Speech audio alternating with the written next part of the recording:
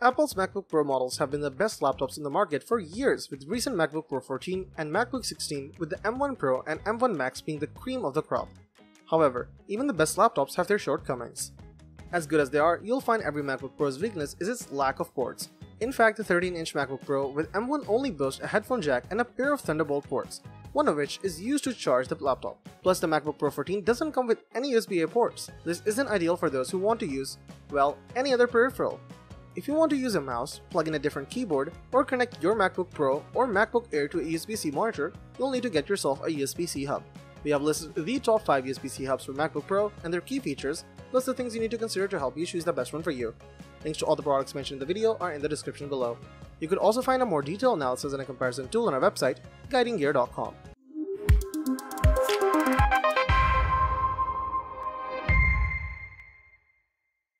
Number 5. Asus 8-in-1 USB-C Hub. It's a fairly solid choice if you're looking for an easy, affordable way to expand your Mac, Windows, or Linux laptop's connectivity options. It features 3 USB 3.0 ports, a USB-C input, an HDMI port, 2 SD card reader slots, and an Ethernet port, making it more akin to a docking station than a simple hub. It also has a sleek, minimalistic design that will blend in well with your setup no matter what kind of computer you use. Asus has actually won multiple awards for their products almost every year since 2015. So if aesthetics are one of your priorities, Asus has some top-notch product designs.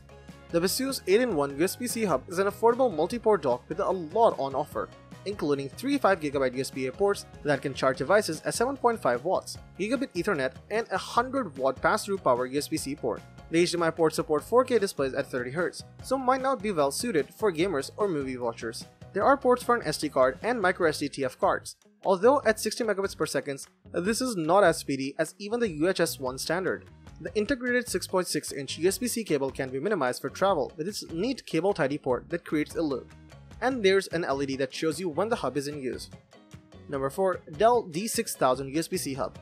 It's a plain black box for doing plain office things. Dell's logo is on the top, also in black. Otherwise, there aren't any adornments or decorations. Dell's new dock has an interesting innovation to make it compatible with both USB Type-C and old-fashioned USB 3.0 ports. The cable is a USB Type-C cable, but there's a long USB 3.0 adapter that fits around the USB end and keeps the USB Type-C portion in a small cage. That adapter looks ridiculous and it's clumsy, but you won't lose the USB 3.0 adapter this way. Once you've upgraded to a USB Type-C computer, you can slide the extension down the cord and out of the way.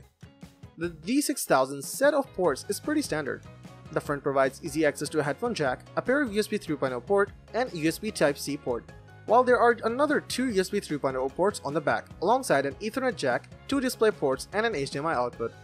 The Dell D6000 dock is one of the best USB-C hubs around for the modern professional Dell user. It can be used on old and new laptops thanks to an adapter on the connection cable allowing it to connect via the new USB-C port or a legacy USB-A slot. The D6000 looks firmly towards the future for display options by ditching the VGA port and instead focusing on support for up to 3 HD 4K monitors or 1 5K monitor, all running at a smooth 60 FPS. If running multiple high-resolution monitors at once is a key requirement on your Dell laptop, the D6000 USB-C hub is one to go for. Number 3. Satechi 4-port USB-C hub. One of our favorite things about this adapter is its build quality. Instead of using cheap plastic or faux metal, the Satechi 4-port USB-C hub uses lightweight aluminum that feels premium every time you pick it up. There are 2 ports on either side, and they're spaced far enough apart to prevent bulkier accessories such as thumb drives and cables from colliding. The non-detachable cable is thick and sturdy. The USB-C padding around the connector that plugs into your computer is also made out of premium aluminum. Overall, the build quality is solid. It's likely a limitation of the tech, but each port on the hub is restricted to USB 3.1 Gen 1. We're looking at a mere 5 GB per second max transfer speed.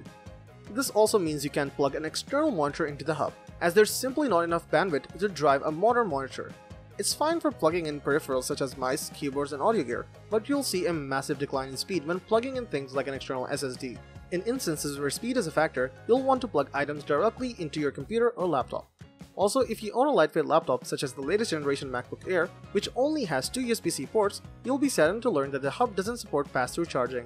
So when you're running low on battery, you will need to decide how you want to use your 2 ports.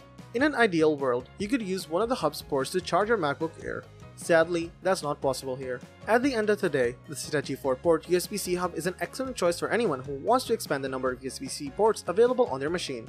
Yes, it has limits, But given the small number of USB-C hubs that actually multiply the number of USB-C ports you have that are available versus giving you legacy ports, it's hard to complain.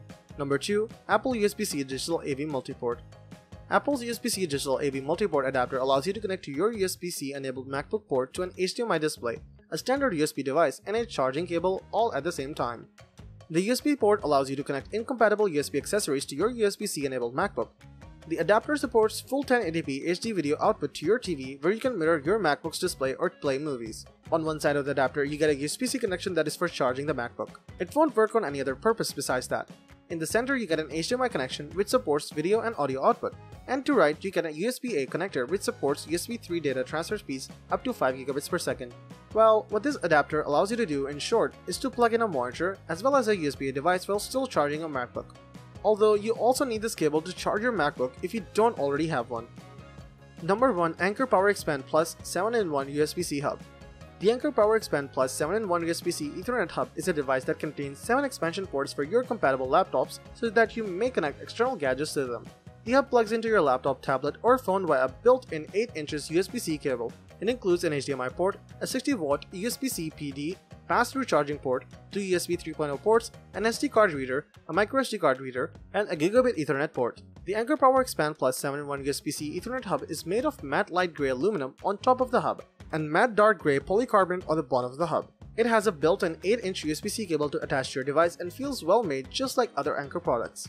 One side of the hub contains an LED ring-shaped status light and 2 USB 3.0 ports. The LED glows a dim white light when it's plugged into a device. The other side of a hub contains an HDMI port which is capable of 4K at 30Hz. This side of the hub also contains an SD card reader, a microSD card reader, and a USB-C PD pass-through charging port. The hub allows for a maximum of 60 watt input when using the USB-C port. The hub requires 12 volt to operate, thus leaving about 48 watts of power delivery to the device you are charging. At the end of the hub contains the gigabit Ethernet port and a couple of LED status lights to determine whether or not it is connected. Let us know in the comments which model works for you the best and why. Thank you for watching the video, and that is all for this one. If you find this video helpful in any way, give a huge thumbs up, stay tuned for the upcoming videos by subscribing to our channel. Hope to see you in the next video. Till next time, see you guys later.